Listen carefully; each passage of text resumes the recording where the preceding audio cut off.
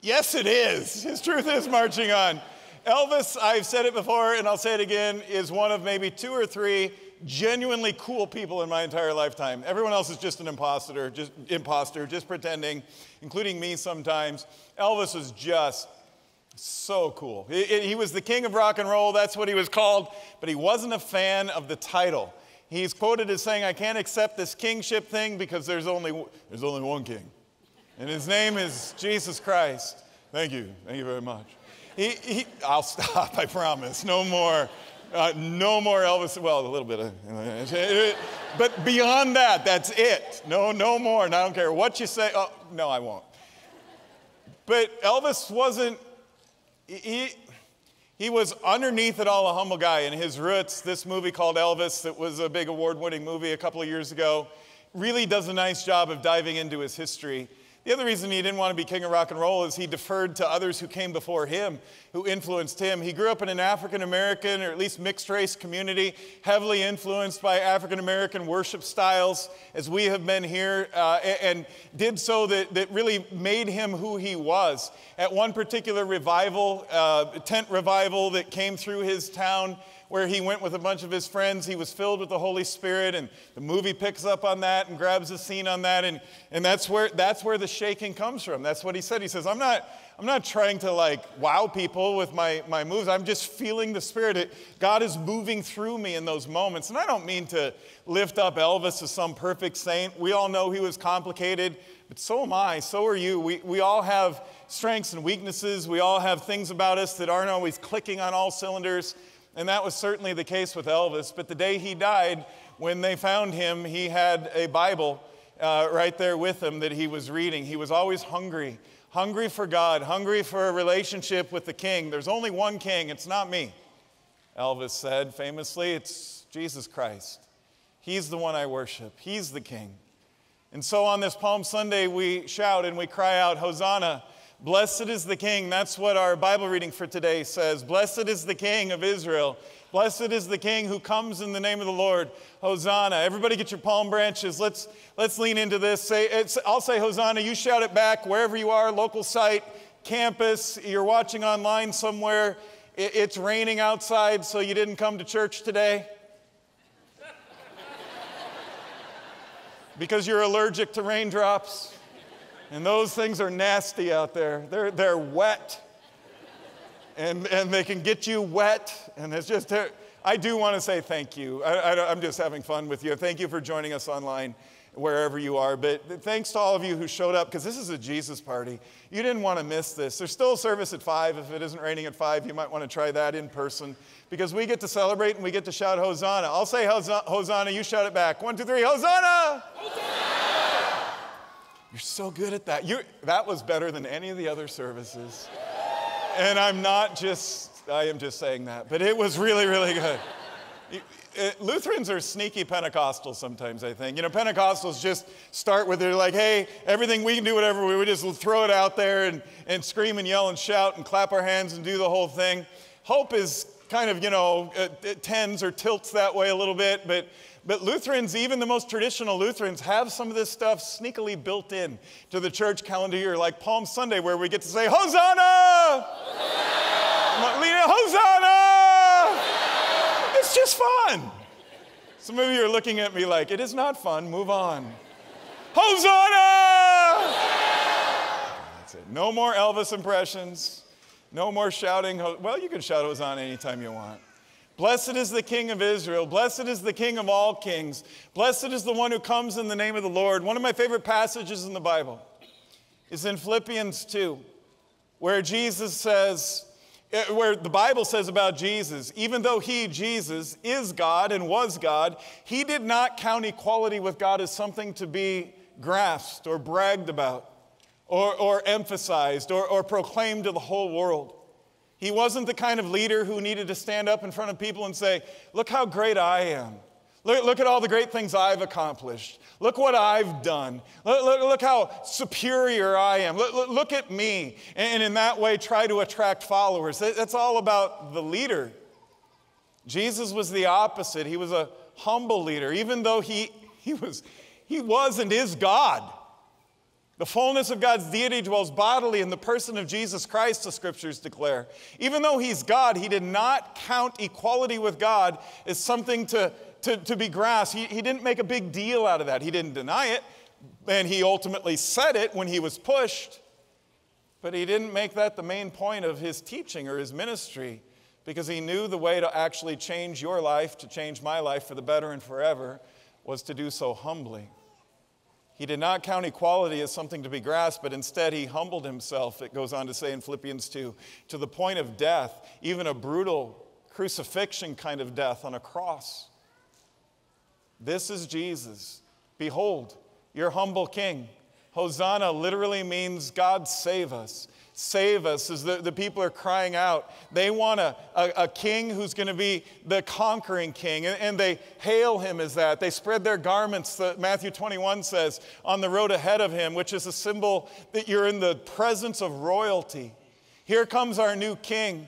And all the details, it's like one thing after another this Holy Week. One holy thing leads to another. The dominoes start to fall. The dots start to connect. The pieces of the puzzle come together so we can see pictures that we could never see before. A large crowd of Passover visitors took palm branches and went down the road to meet him. And on the surface, and there's nothing wrong with this surface, it's a true surface. It's an exuberant day. It's a glorious day. It's a day of celebration. It's a day of new life. The colors are green. It's a springtime kind of Palm Sunday celebration. And if that's what you came for the right reason. You came to give God praise. Hosanna means God save us, and it means praise God. Hallelujah. That's what Hosanna means. Give God praise, for he alone is worthy of our praise. This humble king who didn't come to lord it over us in a way that is all about him, but came to serve us. He's a servant. He's a king who serves his kingdom. He's a king who loves his kingdom so much. And so all the domino pieces, one holy thing leads to another. And I want to point you to some of that today, not just so that you can learn or relearn some of the historical connections between Palm Sunday and Holy Week and prophecies from the Old Testament that were made centuries before, and how what Jesus is doing on Palm Sunday is not by accident, but every detail is plain. There's nothing random going on in this story. The palm branches aren't random. The donkey isn't random. The fact that it's Passover isn't random. Jesus knew, and it alludes to that in the Gospels. Even before Palm Sunday, Jesus sent a couple of his followers, his disciples, ahead, and he said, go to this particular place. Here's the address. Here, I'll text you the coordinates so you can have it. Go to this place, and I prearranged for you to get a colt and a donkey's colt. A donkey and a colt of a donkey for me that I'll ride in on Palm Sunday. That's significant. But I don't just want to point you to how these facts aren't random, how they have historical significance. Even more than that, I want to make the historical connection for you so that you see there's something timeless going on here. There's something that God is doing in this Holy Week that starts with this Palm Sunday story in all four Gospels, where Jesus rides this donkey down the valley of the Mount of Olives it's called the Kidron Valley, and then up the incline. If you've ever been to Jerusalem, you've seen this, and you know it's the perfect natural amphitheater for a massive party and celebration that you could see from all sorts of angles from miles away. So what's happening is this spontaneous parade breaks out, and it's a celebration, and it's a party. And there's palm branches, and there's people putting cloaks down on the road for Jesus, treating him like royalty that he is, and calling him king, and shouting out, praise God for you, and save us. Save us from our national enemies. Save us from the occupation of the Roman Empire. Save us from the ruthless legalism of the religious leaders of our day, the chief priests, the scribes, and the Pharisees. Save us, God. Bring like King David did 1,000 years before you. Bring that kind of a kingdom. Defeat our national enemies so that we can rise to prominence and victory. That's why the crowd came out for Jesus. And there's nothing random about it. It's Passover, and Jesus knows, because he knows Jerusalem will be more crowded than any other time all year long. Passover is the highest holy day still to this day in the Jewish calendar. It's the time in Jesus' day where everybody who had the means, would gather in Jerusalem to celebrate this highest holy days. These highest holy days, several days in a row, called the Passover festival. Why didn't they do it in their hometowns?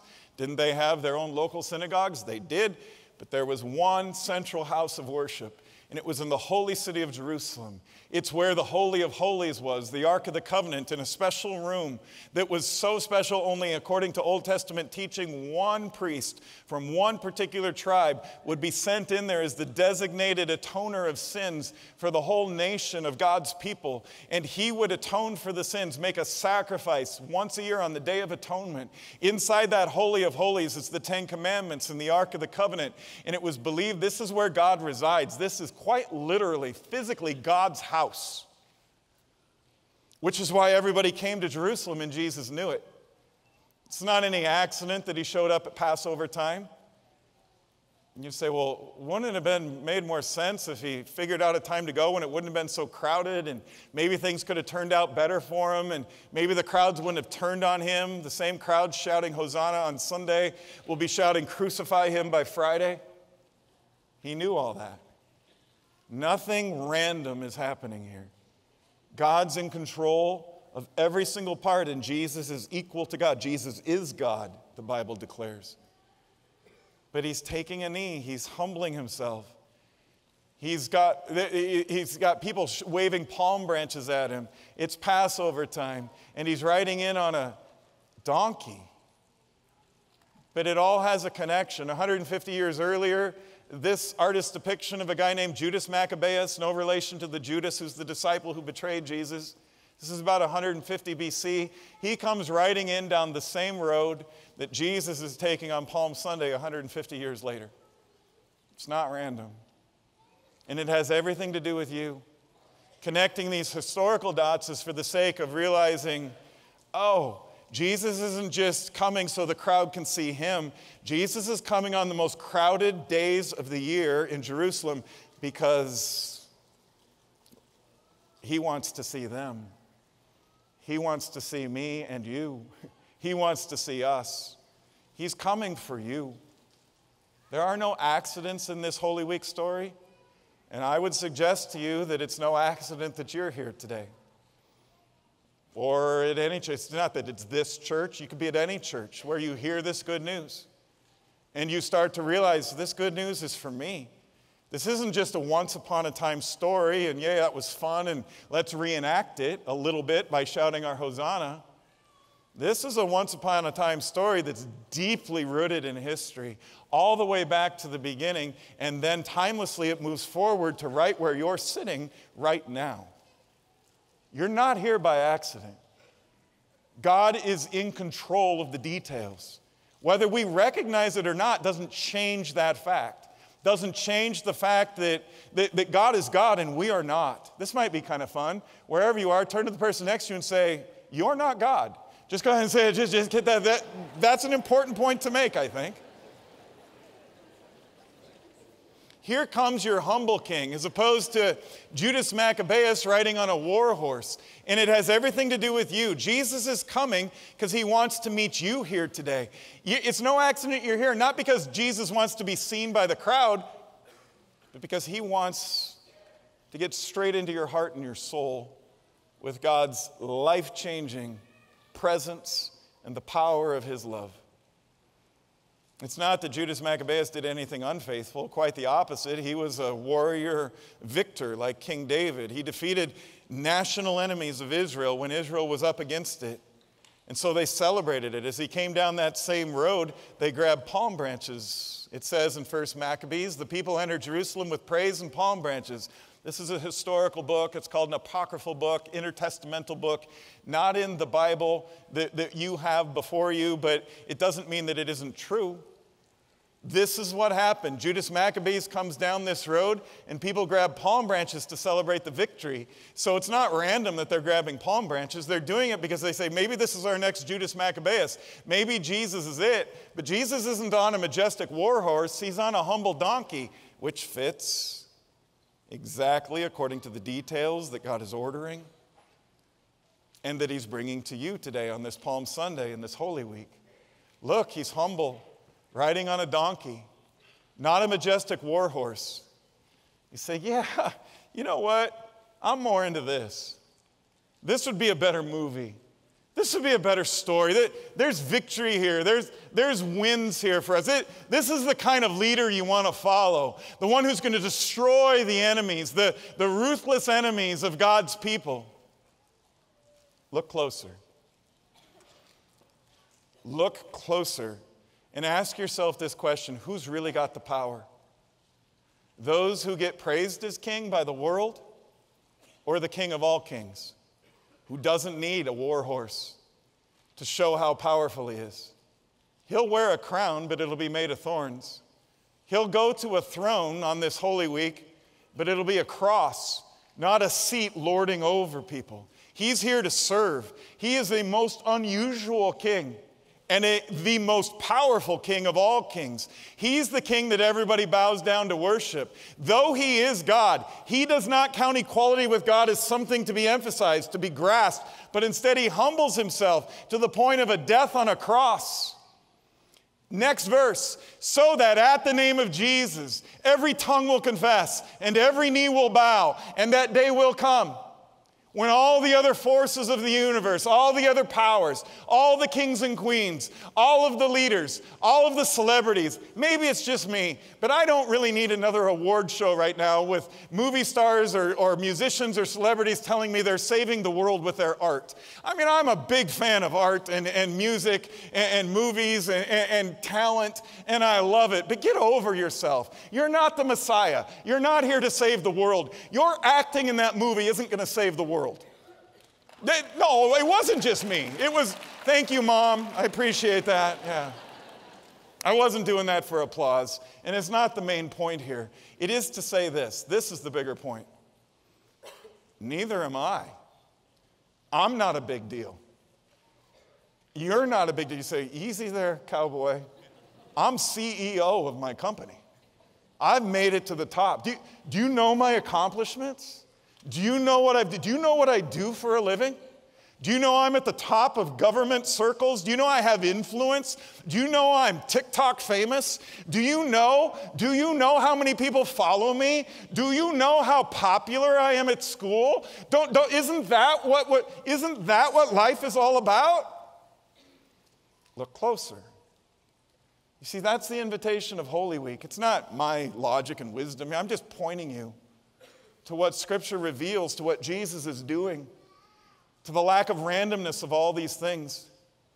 I'm not a big deal, and neither are you. In fact, this will be really fun for some of you. Turn to the person next to you, wherever you are, and say, you're not that big of a deal, really. You're not. You're like, well, I'm glad I came to Hope today for the self-esteem boost. Oh, you're about to get one, because now I want you to turn back to that person and say, you are a beloved child of God. That's what you are. There's your worth. When the King of all kings, who is God, comes and says, I'm here to serve you. I'm here to live and die and rise from the dead for you.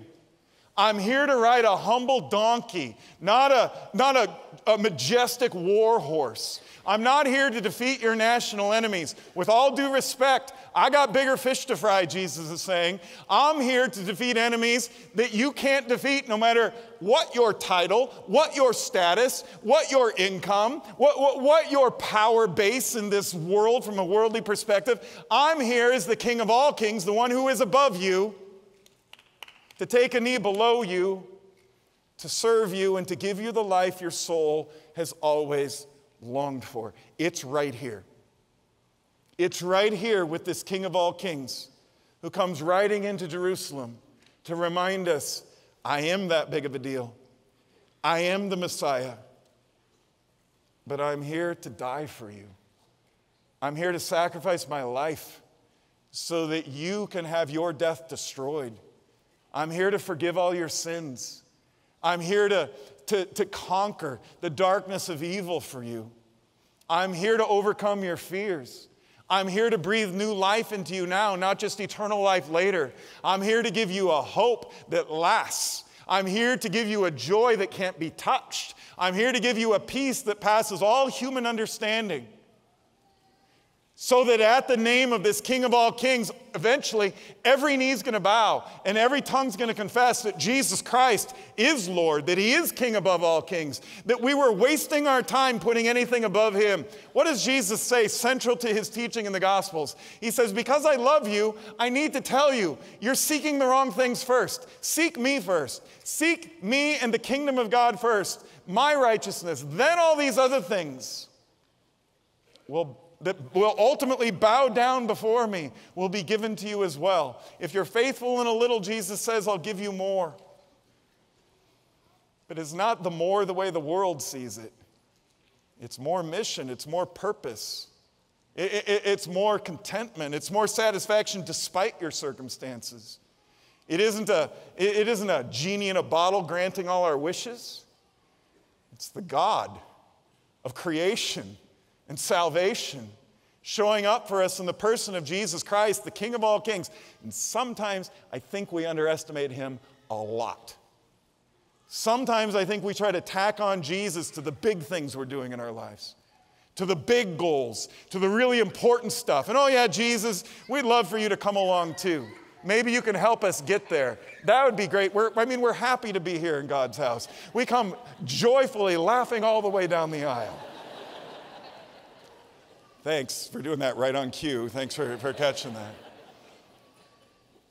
Here comes your king. He's humble, riding on a donkey, which isn't random. Zechariah chapter 9, verse 9 says, look closer. If you really want to know who the Messiah is, the Savior, the one who's got all the power, look for the one who's riding on a donkey. A little more detail. On the colt of a donkey. So said God through the prophet Zechariah centuries before Jesus was ever born. Here comes your king. Here comes your Savior. Here comes your Messiah. Accept no substitutes. Put nothing above him. Some of you already know this. Maybe some of you don't. The big cross we have outside here at our church building in West Des Moines that stands above, that rises above all the rest of this church building. So when you drive by, you say, oh, the idea is we're sending out the message that this church is centered in the cross of Jesus Christ.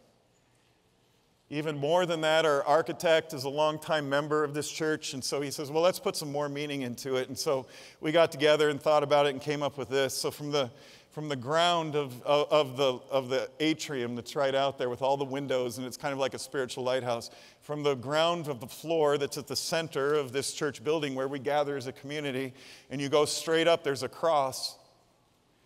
And from the ground to the top of the cross, it's exactly 70 feet high. To the fraction of an inch.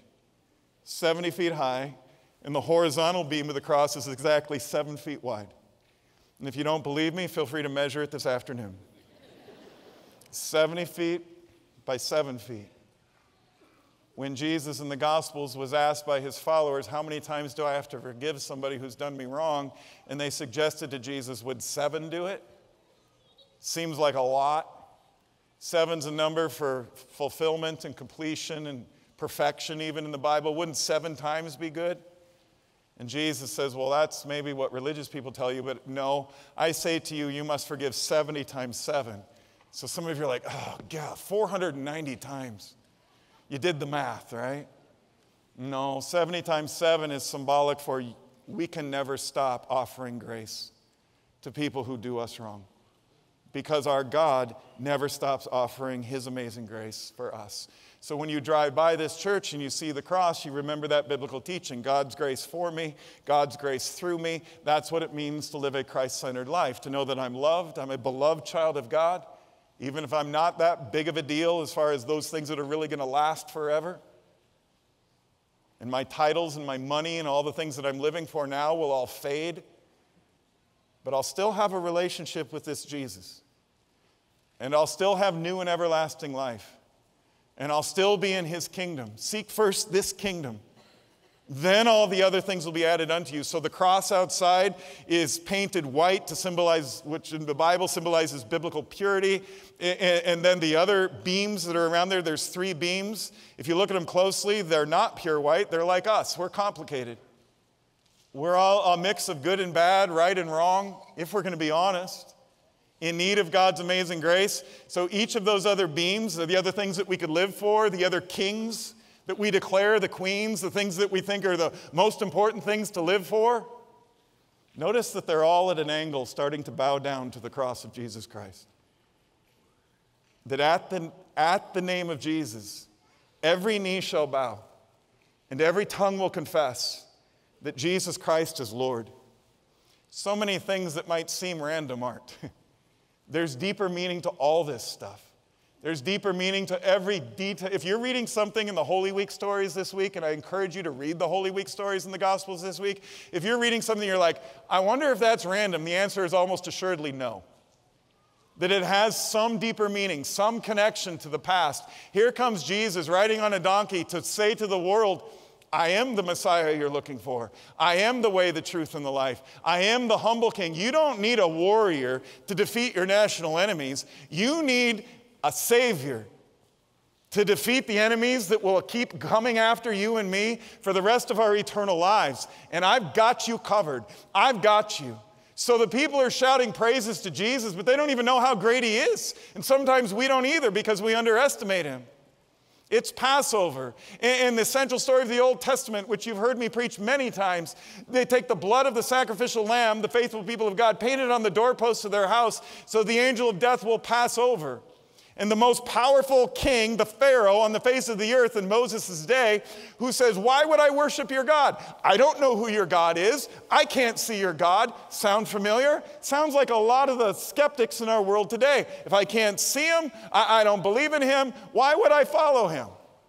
I don't see any power in your... If your God's so great, tell him to make it stop raining. He's not a genie in a bottle. He's not a circus act. A little more reverence to the God who is the one who loves us so much that he sent his son to be the King of all kings for us and the Savior of us. And it's no accident that I'm here and you're here today to hear this good news, to hear it retold or maybe told for the first time to us. So God sends the angel of death to show the king who the real king is, the Pharaoh who's got the real power. And he passes over, that angel of death passes over the homes of the faithful who make their offering to God and paint the blood on the doorposts of their home. So here comes Jesus this Holy Week. He takes the meal from that Passover meal during the highest holy day of the year for them.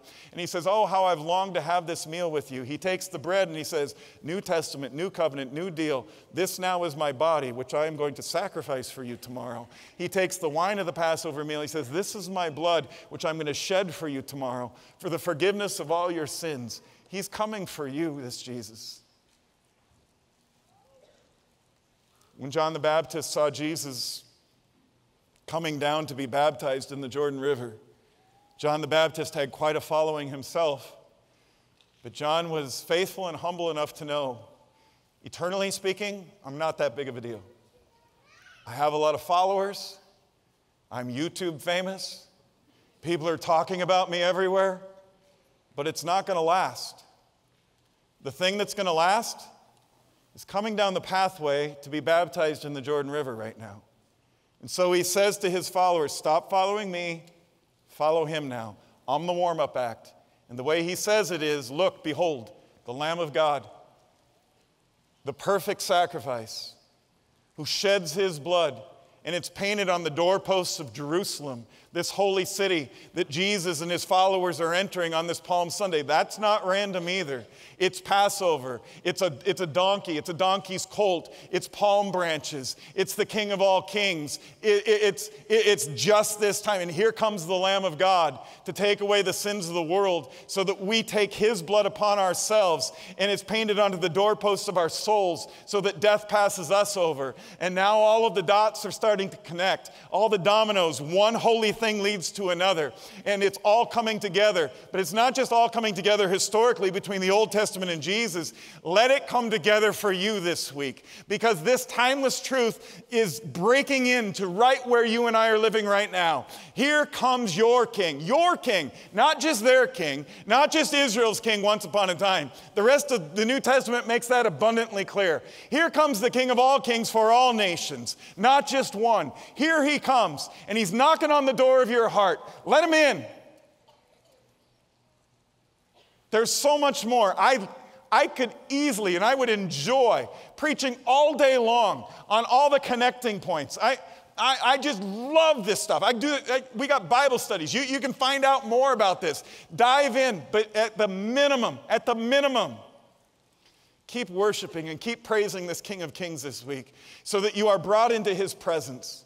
As you praise him, you're brought into his presence. As you're in his presence, you discover and experience the power of God to transform your life. And that leads to the peace that passes all human understanding. Just briefly, the tension is growing between the religious leaders, the Pharisees, and Jesus. So much so that Jesus' disciples say, Jesus, we got to get out of here. And they talk him into leaving Jerusalem several months before Palm Sunday, but then Jesus tells them, we got to go back. We got to go back. It's time to go back. I've got a mission to fulfill. And they say, you can't go. Caiaphas, the leader of the chief priests, the head Pharisee, has put a price on your head. He famously said, better that one man, Jesus, should die than our whole nation should perish. What he really means is, I'm going to lose control. I'm going to lose power. Everybody's following Jesus and not us anymore. But he didn't know how prophetically true his words were. Better that one man, Jesus, should die than a whole world, not just a nation, should perish. Why does Jesus keep riding that donkey into Jerusalem when he knows where this road is going to lead? This is where the whole story comes straight to you and to me. He did it for you. He did it with you in mind because he's God like that. He knew who you would be before you were ever born. And he wants you to have a way of salvation, a way to find hope again, to find this joy again, to find this peace again. He wants you to have these gifts, this full and abundant life. He did it for you, and there's nothing less will do. No other king can give you what the King of all kings can give you. No other king can give me what the King of all kings can give me. So he's willing to take on the threats of the Pharisees and Pontius Pilate, who represents the whole Roman Empire, and he'll go on trial before Pilate in just a few days, and he knows it. And it looks like Pilate has all the power. He represents Caesar. Who could be more powerful? The humble servant who stands before Pilate is way more powerful. Because what he brings lasts forever. What Pilate brings is just a historical blip on the radar. Who really has the power?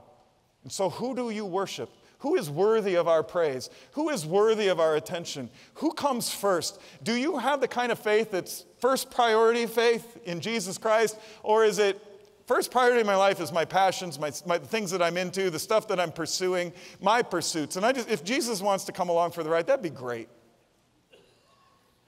No wonder so many people in our world are wandering and struggling, even religious people, because we don't put the kingdom of the King of all kings first.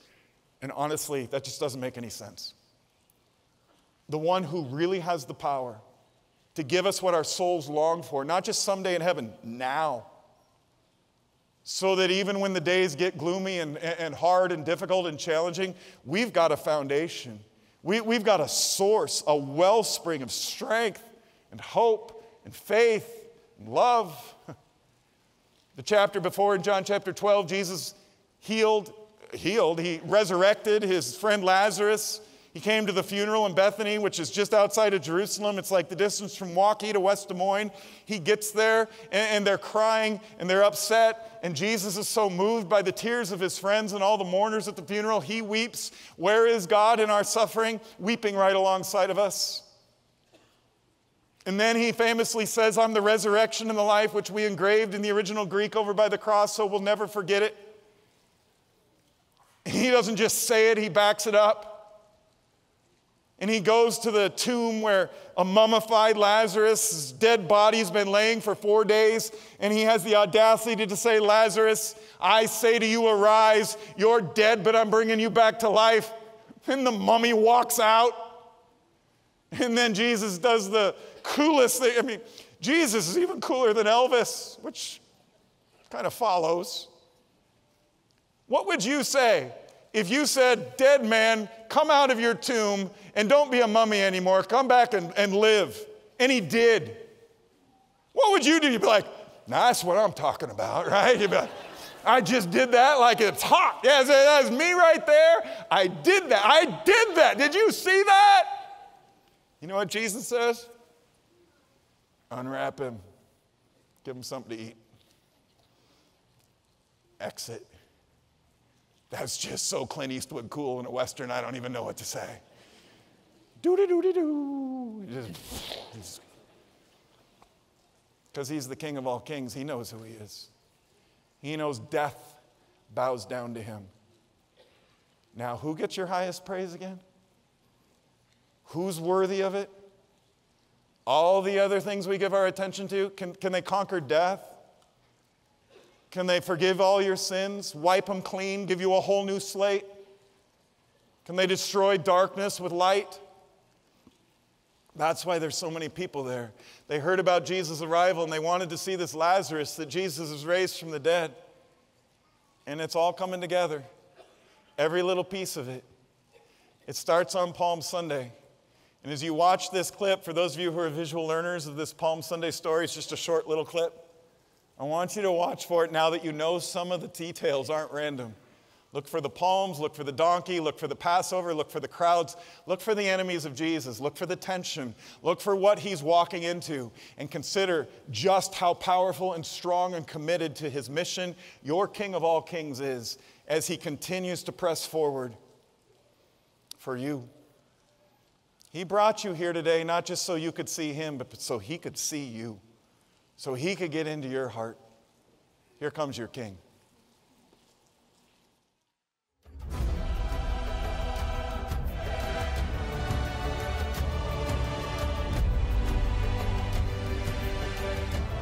We set out for Jerusalem.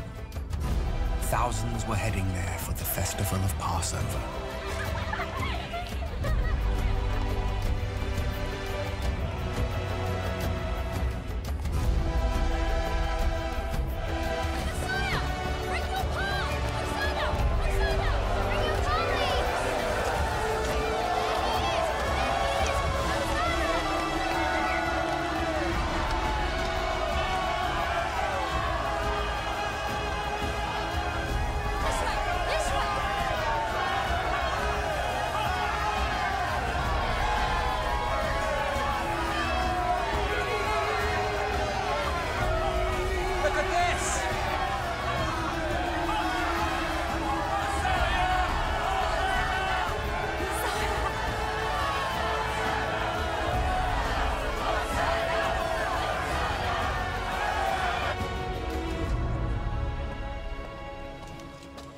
Where is he now?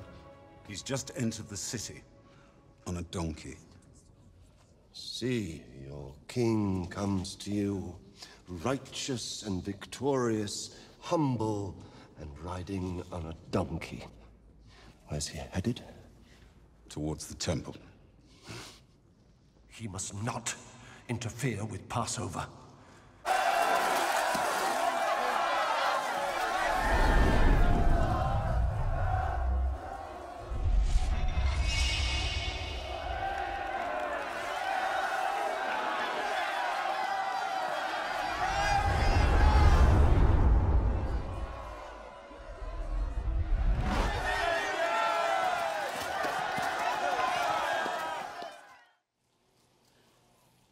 It's all happening right on time and for you. Jesus rides in on Palm Sunday, and it's no accident. It's no accident you're here. He came to meet you today, not just for you to meet him, Follow him to the upper room on Maundy Thursday. Follow him to the cross on Good Friday. Follow him next week. I mean, I don't want to give away the plot of next week's sermon, but it's really good news. I mean, it's such good news. We got 10 services here in this campus alone, making room for you and all your friends. If every member of Hope showed up for those services, we'd be about a third full. So invite your friend. We don't advertise. We don't put up billboards. We don't buy Facebook ads. We don't put the word out. We just invite. Invite people to come and meet the King of Kings. Invite people to come and find the life that our souls are longing for, because one holy thing leads to another this week, and another and another. And it connects deeply to the past, and it goes straight into the present as we move toward the future. How far is the king that you give your life to, or the queen, or the priority? How far will your priority go to arrange all the details in your life to give you new and everlasting life? Does it have the potential? And even if it did, would it? Or is your king or queen really more about themselves than they are about you? How far will your king go to arrange all the details for you? My favorite scene in this Elvis movie is one that's kind of a quick hit, and you might have missed it. And I admit I look at movies kind of differently than most people. I'm looking for levels and stuff. And in this part of this movie, you discover that Elvis Presley isn't just this entertainer, this performer, but he's a brilliant leader. And this is historically true. If you dive into his biographies and what people said about him who were in his orchestra at his Vegas shows, or who were his backup singers, and they all say, yeah, this is who he was. He was the guy who had a vision. He would see things for the show that nobody else would see. And in the scene you're about to watch, he's kind of laying all that out. He's kind of directing everybody's steps. He's clearly the conductor. He's the king of rock and roll in this moment. And he has a vision for the show that nobody else has. And everybody is happy there to follow his vision. And that's great for the show, and that's great for music. But this is a metaphor. I want you to watch this and understand I'm showing you a metaphor for the way Jesus directs your steps, wants to conduct your life, wants to tell you a little louder here, a little softer here, a little more this way, a little less that way. Watch the king as a metaphor for the King of all kings, inviting you to be in a relationship with him that's so faithful and so deep. You really do seek his kingdom first. And you let him direct your steps, because when you do, man, the results are so much better. I want to try something new. All right, Glenn, you're going to start us off, okay? Take the intro here.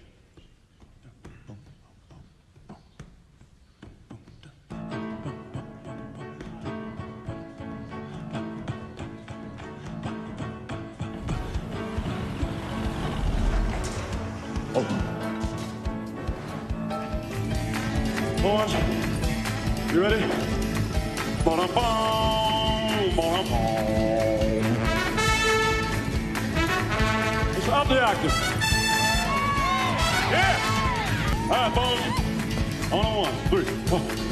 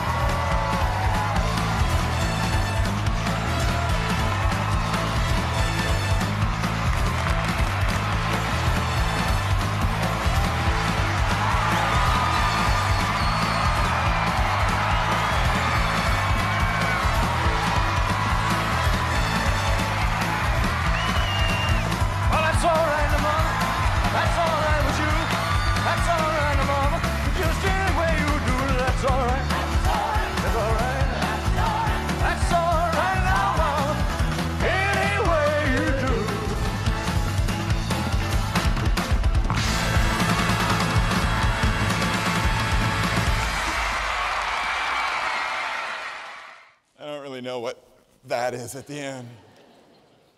But I know what this is. Did you catch that part?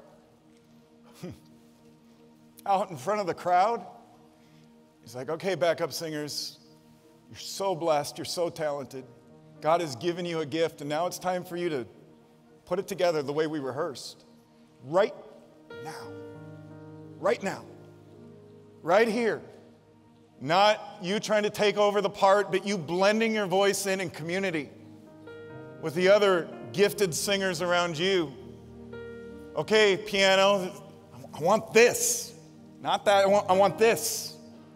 All right, horns. All right, brass, here, no, kick it up an octave. Can you imagine Elvis's shows if they were down an octave? Ba-da-ba, ba-da-ba, well, whatever. Turn the page. He had a vision. I would say, I don't want to push this too hard, but a God-blessed vision. He saw it.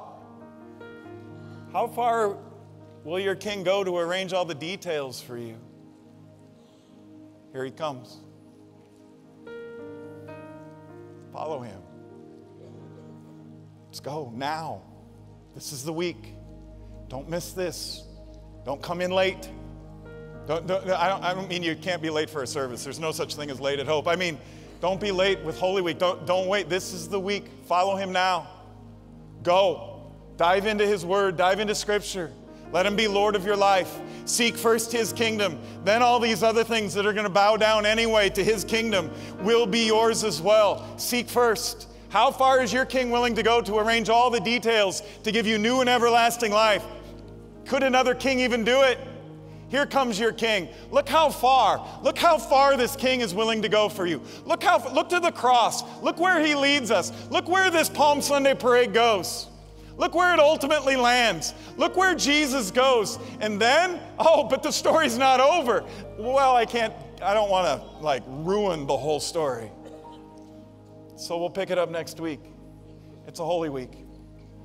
Don't miss it. Your king, the King of all kings, is cueing you. Time to sing. Time to add your voice. Time to quit just observing Christianity and follow Christ. Time to let the one who brought you here so he could meet you, invite you in to the life your soul has been longing to live from the moment you were born. Don't get distracted. Follow the King of all kings. Amen? Happy Holy Week, everybody. Come on, let's stand up and give God praise with this song. Here comes Jacob Herr, who, as God would have it, played the part of Elvis in our VBS skits the last couple of summers. So take us home, Jacob. Thank you so much for tuning in and joining us for Service Online. If this is your first time joining us, welcome. We don't think it's any accident that you're here, and we have been praying for you. To see more of our content, know when we go live, and stay up to date week to week, feel free to subscribe to this channel. And if you live close by one of our campuses or local sites, we invite you to check us out in person. We would love to meet you. And don't forget to follow us on social media to stay up to date. See you next week.